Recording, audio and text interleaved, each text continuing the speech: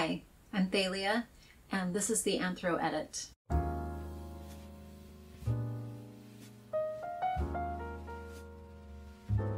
Over the last few years, I've had the opportunity of volunteering at our local Museum of Natural History in the Anthropology department.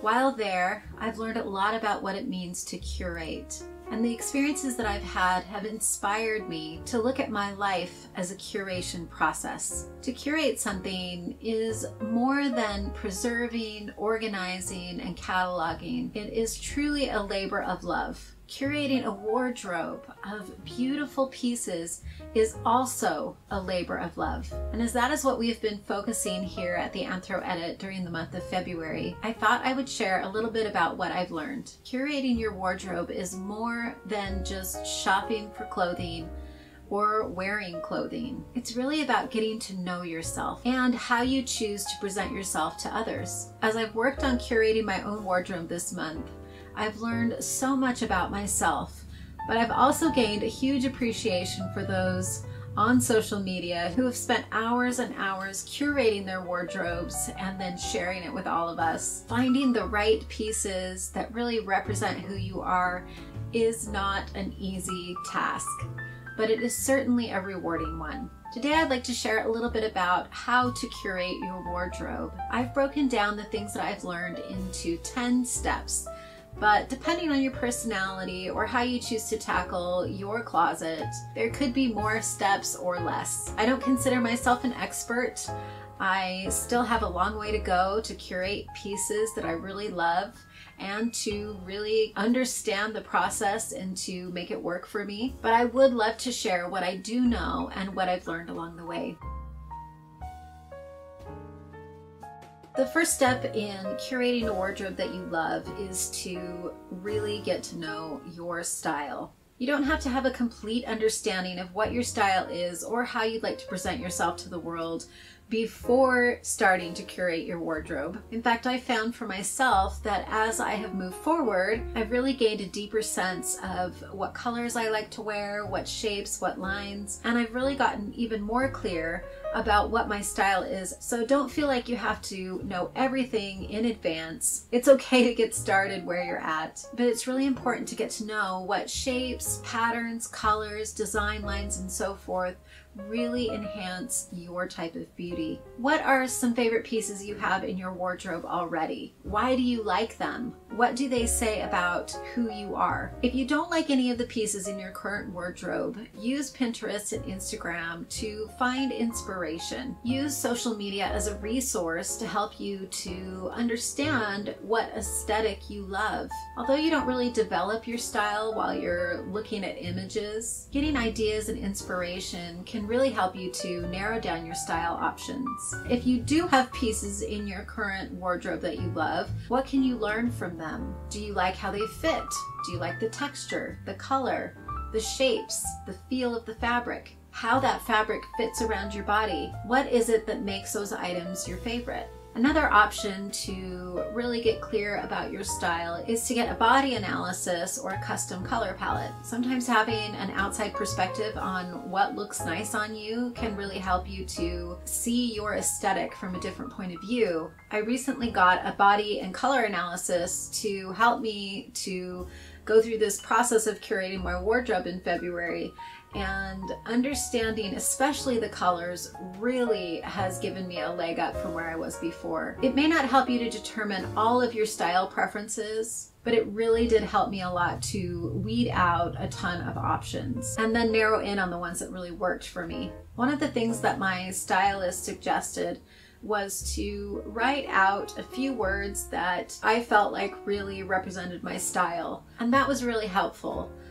I knew that I loved timeless, classic pieces with kind of a relaxed fit, and I also knew that I really loved French fashion and French style, but writing it down and seeing those words on paper really helped me to start the process of developing a style that really worked for me. How would you describe the style that you would like to curate in your wardrobe? Finding your style is not something that's going to happen overnight. You're really going to start to develop that through the curation process, but it's great to start with some kind of baseline. The simplest way to determine your style is to think about what you'd really like to have in your closet and just start there.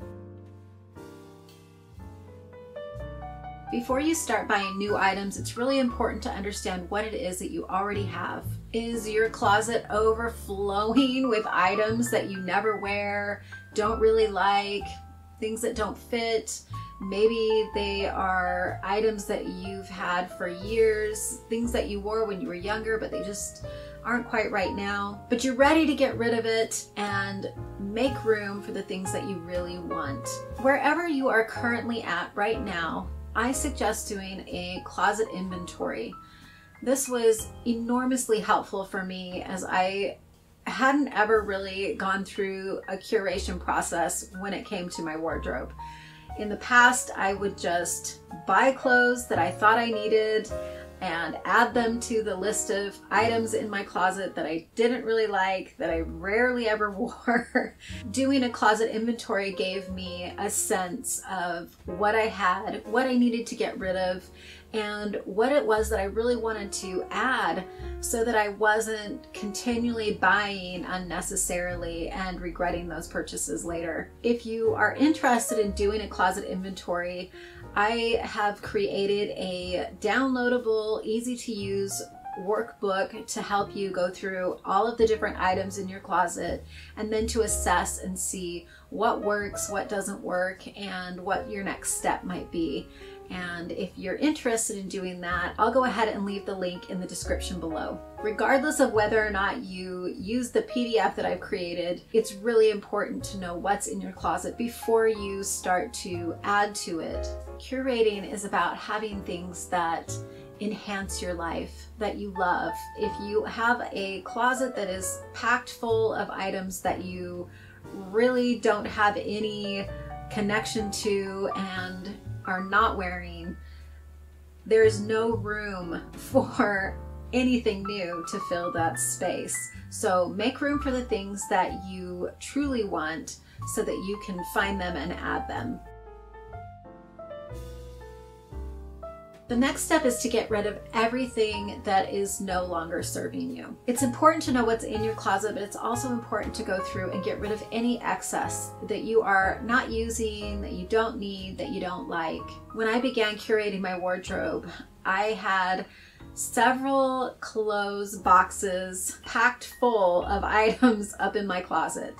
Some of them were seasonal items that I would swap out every few months or so, but overall I had a lot of clothes in my closet from the past that I just really didn't wear, that I really maybe wanted to be able to wear, but I had gained some weight and just didn't fit in. I also had a lot of purchases that were like guilt-ridden purchases where I had spent money on items and then either wasn't able to return them or thought I might use them and just never did. So I had this excess, and although it was organized very neatly in my closet, I knew it was there and there really wasn't any room for the new items that I wanted to add to my wardrobe, especially after doing the body analysis and the custom color analysis. I wanted items that I knew were going to look good on me, and yet here I was kind of sentimentally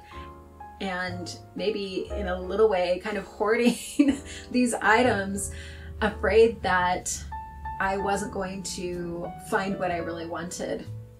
So I did a huge clear out, and that was such a help. I piled 4 garbage bags full of clothing and jewelry and shoes and nail polish that I was able to donate to Goodwill for somebody else who will love and appreciate those items. Go through your closet before you start curating, before you start really bringing things in, and clear out space. Make room for the beautiful things that you would like to have. I would say that it's a mistake to try to get rid of things as you add things. I know that people suggest doing that. If you buy a shirt, get rid of a shirt.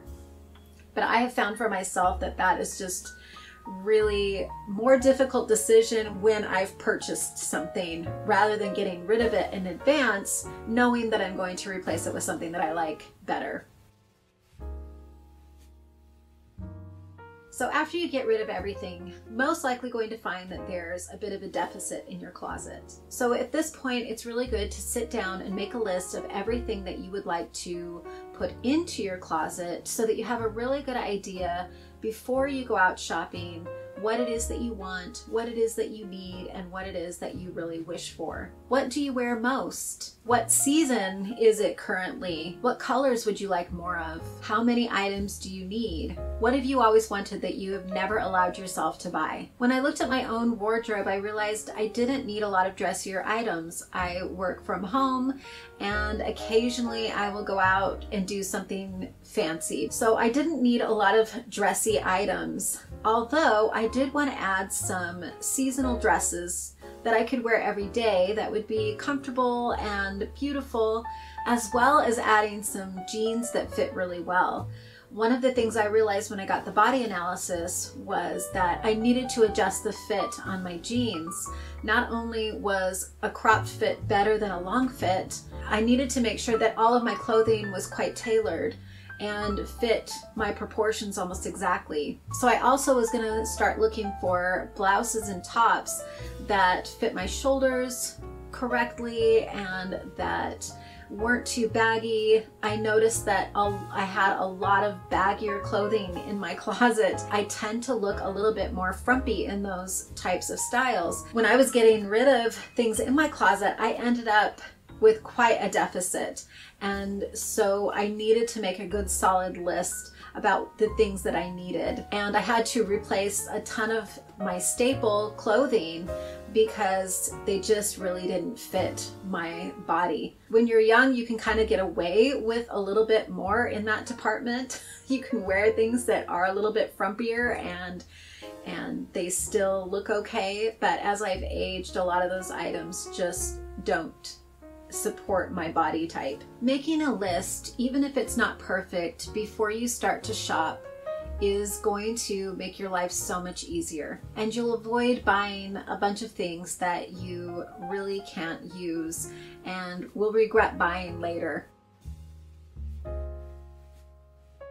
So after you've made a list of the things that you know you need and would like to have in your closet, it's time to make a shopping plan. Even though you have a list of items that you need and want, that doesn't mean that just because you go online or go into a store that you're going to find exactly what it is that you're looking for immediately. So first determine what is it that you're going to shop for, how much are you going to spend, what is it that you really need right now. In my experience, it's best to start with the things that you really need. Start to fill your closet with a few basics that are going to support your wardrobe long term. And then work into the items that you've wanted for a long time but are maybe pricier, are on that wish list that you have.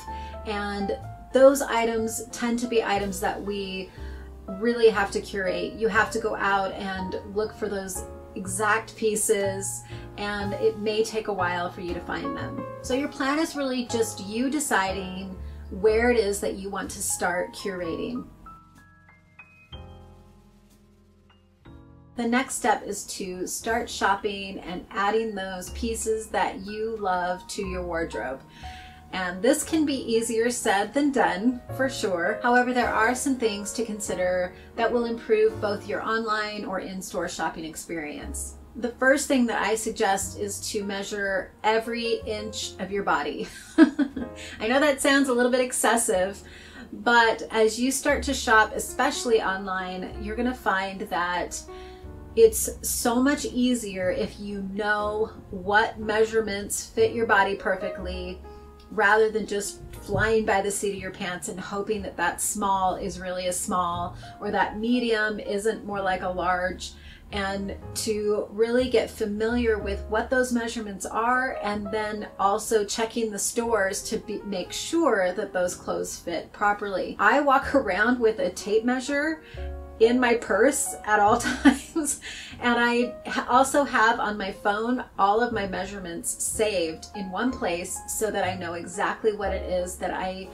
need to check on the garment to make sure it's going to fit perfectly. Online, you can't try anything on ahead of time, and you have to be really careful about return policies and making sure that the clothing you're buying online is not only good quality, but is going to fit your body the first time, instead of buying something, sending it back, replacing it, exchanging it, when oftentimes if you're shopping even a little bit higher end, those clothing items don't stick around for long. So definitely do your homework first and measure your body.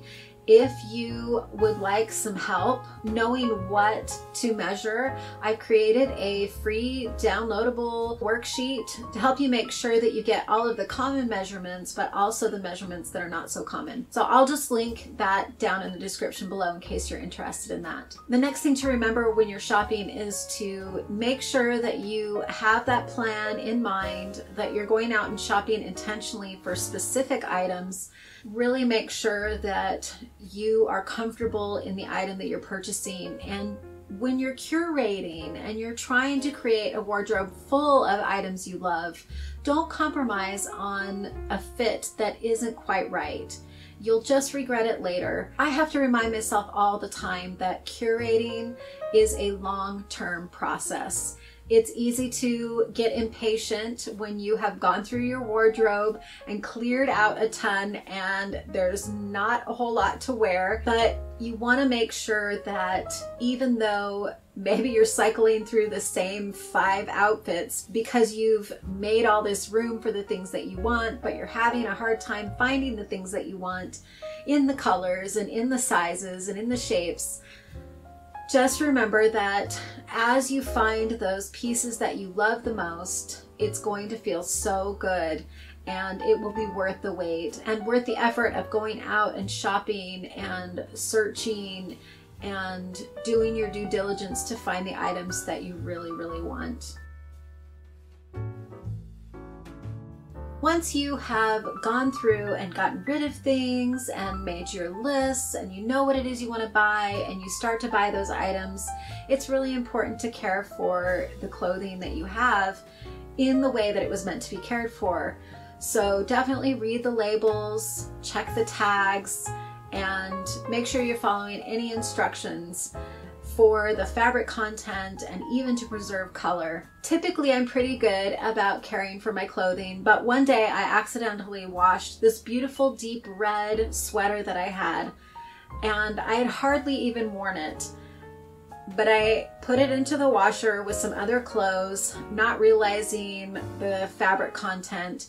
And when it came out, I didn't dry it, but when it came out of the washer, it was this horrible apple red color.